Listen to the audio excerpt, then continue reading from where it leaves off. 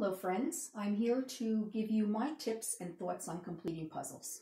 As you can see, I have one right here. It's in my craft room where I can watch TV as I'm leisurely working on the puzzle.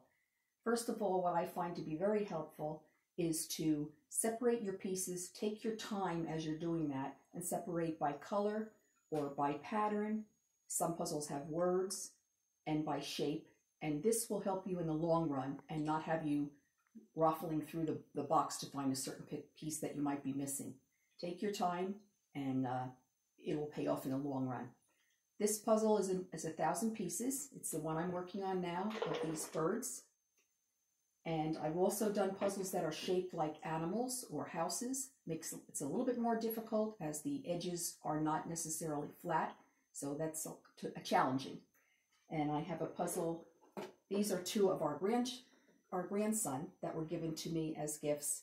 They're only about 250 pieces, but Shutterfly will do those for you of a single shot. And that's a nice thing to do. You can put Mod Podge glue on it, and that'll be a permanent reminder. And it's something that you can hang on the wall or put on a shelf.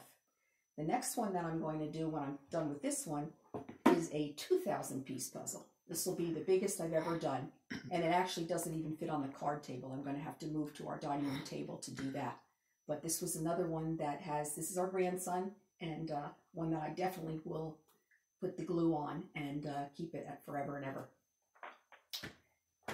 I find that puzzles are very challenging. It's a good thing for your brain. If you can't sleep at night, you can come into the room and continue, give yourself maybe 10 pieces that you say you're going to get together and then go back to sleep. But it is good for your logical and it's good for your creative side too. So I hope that you enjoy whatever you're working on and keep those things in mind. Oh, I did forget to mention that you can put them, when you're separating them, into plastic containers, or I use coffee filters and put them in a basket, and then you can work on them a little bit at a time. So enjoy. Thank you for listening.